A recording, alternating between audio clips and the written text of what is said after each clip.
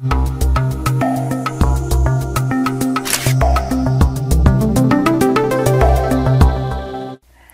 I'm Valerie Getch, creator of Taking Family Portraits Like a Pro video course. If you've just started shooting in RAW, you might be thinking that there's something wrong with Lightroom, because when you import your photos, they look great for a few seconds, and then they turn kind of dull and muddy. There's actually nothing wrong. What you see on your camera's LED, and in those first few seconds in Lightroom, is the JPEG preview generated by your camera. It has contrast, sharpness, saturation, and tone, etc. applied in camera.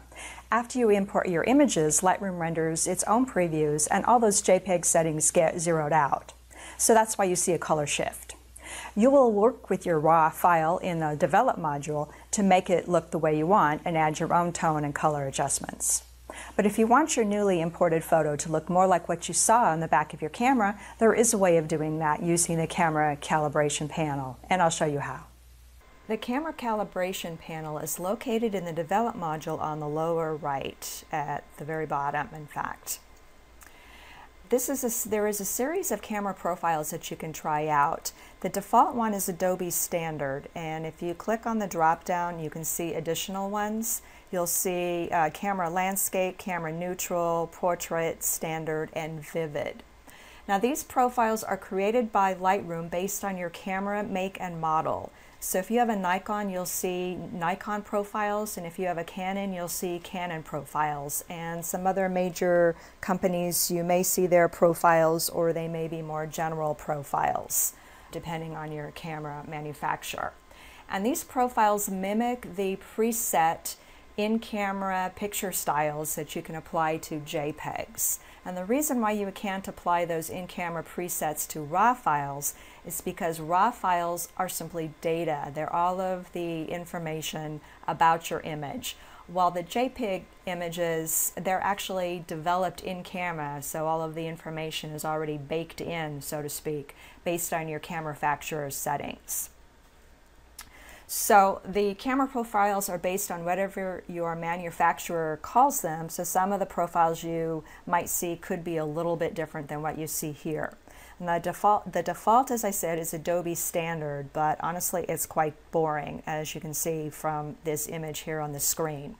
So you can try out different profiles to see which one you like best. Now generally the camera standard is a pretty good one. In this case, it didn't do a whole lot. It looks a tad better, I think, than the previous one. But go ahead and try these others. Here's Camera Landscape. And see, you can already see that gives you a little more pop. Camera Neutral, let's see what that does. Now that looks pretty blah. Camera Portrait is a little bit better, but more appropriate for a portrait. And then Camera Vivid is going to give you much richer colors. So let me just pop back from there. That's the Camera Vivid, and this is the Camera Landscape.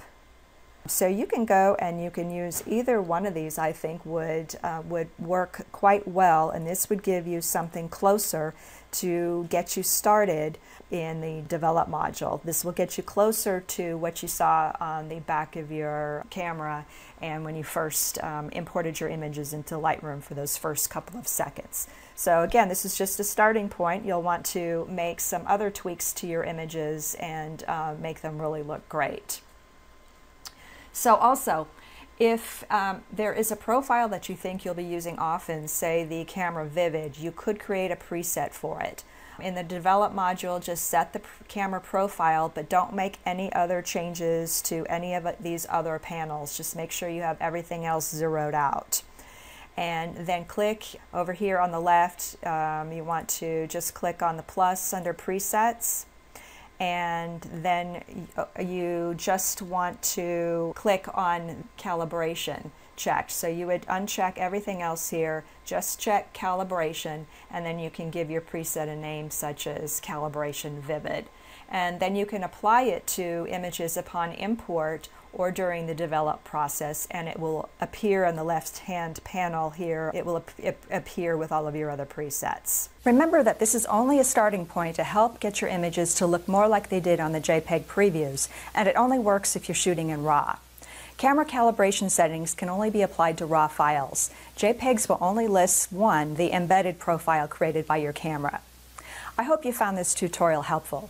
If you did, I'd appreciate it if you would hit the like and the subscribe buttons below. Thanks. Do too many of your family photos look like this? Or like this? How would you like your photos to look more like this? Or maybe this?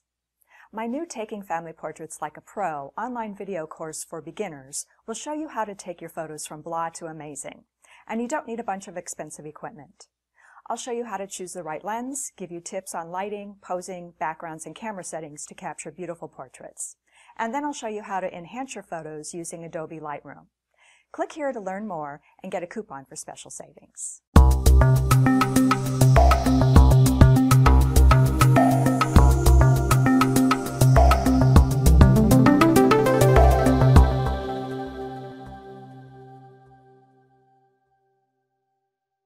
Picture styles that you can apply to JPEGs. And the reason why you can't apply those in-camera presets to RAW files is because RAW files are simply data. They're all of the information about your image. While the JPEG images, they're actually developed in camera, so all of the information is already baked in, so to speak, based on your camera manufacturer's settings.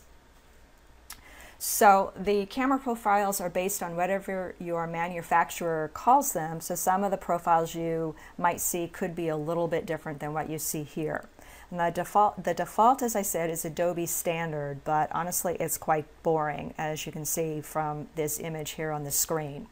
So you can try out different profiles to see which one you like best. Now generally the camera standard is a pretty good one. In this case, it didn't do a whole lot. It looked like what you saw on the back of your camera. There is a way of doing that using the camera calibration panel, and I'll show you how. The camera calibration panel is located in the Develop module on the lower right, at the very bottom, in fact. There is a series of camera profiles that you can try out. The default one is Adobe Standard, and if you click on the drop-down, you can see additional ones. You'll see Camera Landscape, Camera Neutral, Portrait, Standard, and Vivid. Now these profiles are created by Lightroom based on your camera make and model. So if you have a Nikon, you'll see Nikon profiles, and if you have a Canon, you'll see Canon profiles. And some other major companies, you may see their profiles, or they may be more general profiles, depending on your camera manufacturer. And these profiles mimic the preset in camera to make some other tweaks to your images and make them really look great. So also, if there is a profile that you think you'll be using often, say the camera Vivid, you could create a preset for it. In the Develop module, just set the camera profile, but don't make any other changes to any of these other panels. Just make sure you have everything else zeroed out. And then click over here on the left, you want to just click on the plus under presets, and then you just want to click on calibration checked. So you would uncheck everything else here, just check calibration, and then you can give your preset a name such as Calibration Vivid. And then you can apply it to images upon import or during the develop process, and it will appear on the left-hand panel here. It will appear.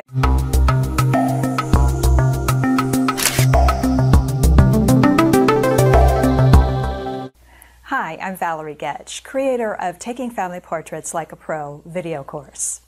If you've just started shooting in RAW, you might be thinking that there's something wrong with Lightroom, because when you import your photos, they look great for a few seconds, and then they turn kind of dull and muddy. There's actually nothing wrong. What you see on your camera's LED and in those first few seconds in Lightroom is the JPEG preview generated by your camera. It has contrast, sharpness, saturation, and tone, etc. applied in camera. After you import your images, Lightroom renders its own previews, and all those JPEG settings get zeroed out. So that's why you see a color shift.